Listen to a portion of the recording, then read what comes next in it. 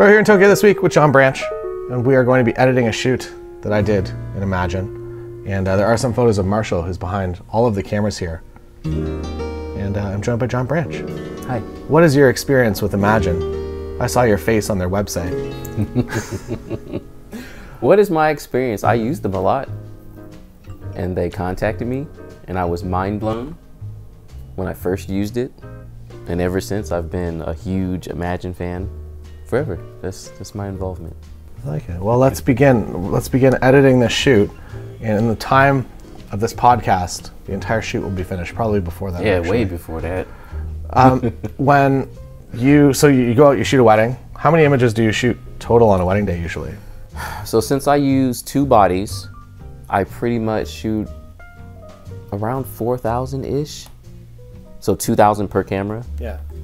That's pretty general unless I'm feeling myself, and maybe I'll do like 6,000, but yeah, 4,000. And then coming back, Imagen will be doing culling, and I've seen the new culling system, and it's really, really good. So I'm very excited for that. What does your cull look like? How many images do you end up delivering, or do you end up with 1,000 and end up delivering 700 of those, or? It ranges. I would say I try to like give my couples pretty much what's good. Yeah. But it's usually around like 1,200 to 800, depending on how long the day is. Yeah, sometimes 1,500, but I'd say 1,000 is like a smart. Do you separate them when you upload them? Is it like by parts of the day, or do you just give them one full-size gallery? I do separate them. So generally what I'll do is I cull it, which a lot of times I cull by hand, but I have been using the beta culling in Imagen, which is actually pretty good. So I'll do that, and then I section off the day by like parts of the day, like getting ready and speeches and so on and so forth. Yeah, and then I'll upload it, Imagen it. We'll make that a verb. Is that a term? Yeah, it's gonna be. I think you might have just coined that. Trademark pending. Imagen it, and then yeah, then it comes in because everything's already separated because it just uses the catalog, and then export each section. It's nice. Nice. I have a question for you as somebody that uses Imagen. Does building smart previews speed up anything, or is it the same? I built smart previews on this project, so. I believe so. I know I always use them. I always do smart previews. Because I think it's uploading the smart previews. I'm kind of sad when it comes to the technicality of Imagen. Yeah. I just know how to use it. That's all right. So I built smart previews of this project. I've built smart previews, and there are 49 images total. How long is that? That's gonna take Imagen like 9 seconds, right? Yeah. 5 minutes. We're gonna use your profile. Natural feels. And we're gonna come down here. These are all the profiles that you can just immediately use. Where are you? Well, you're at the top almost. Yeah. Most top used. I think I'm in the top 3. Damn. All right. Use to edit. So you select that it's a wedding. You drop down here into your Lightroom catalogs.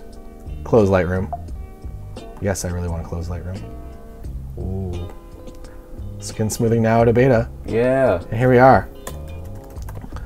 I've actually never used skin smoothing, so I'm going to use that for the first time here. Do it. I've never used it. What options do you have? I'm about to peek.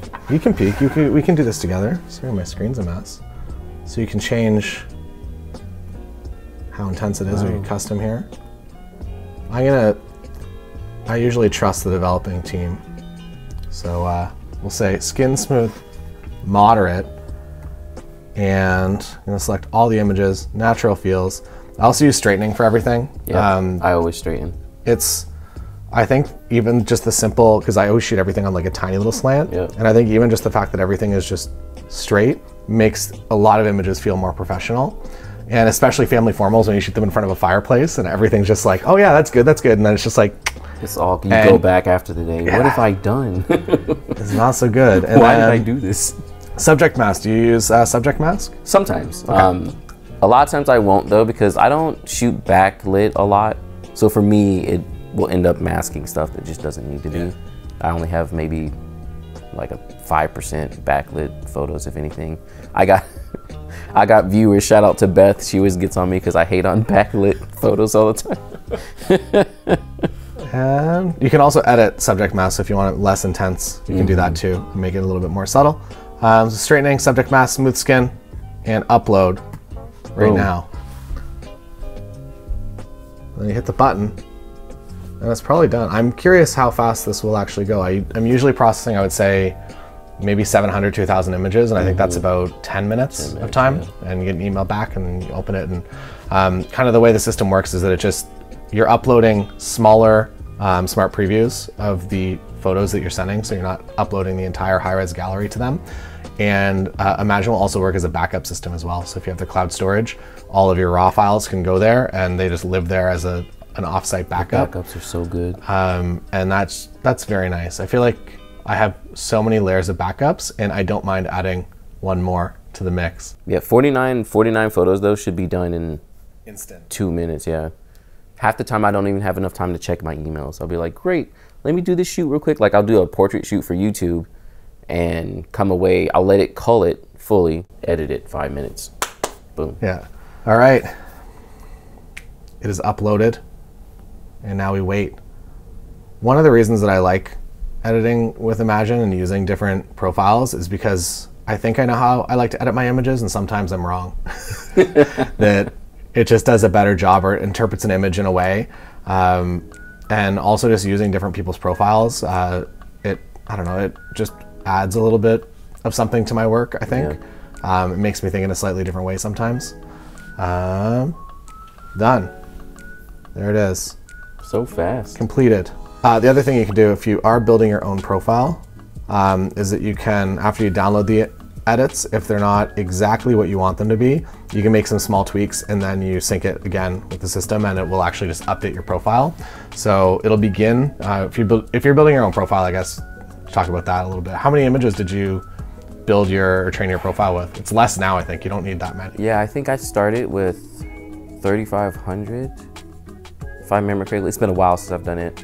And then I've been retraining it. I think I'm almost at the stage of being able to retrain it again. I can't remember how many photos. I think it shows you if you want to train it harder. Fine-tune history. Yeah, the fine-tune, that's right. Thank you. Can't think of the words.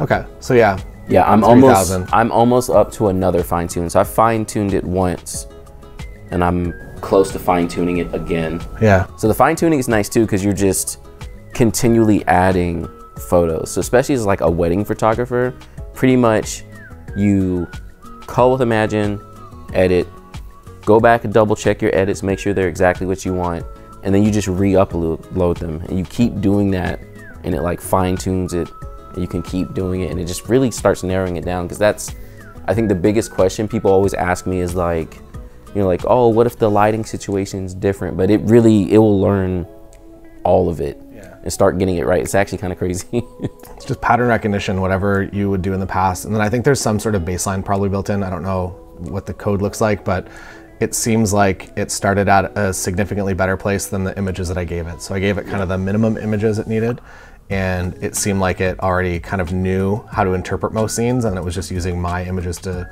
kind of add the tweaks. And it's like, okay, so when it's a backlit image, this is what Taylor does. When it's a incandescent image, he likes his white balance somewhere on the warmer end of things.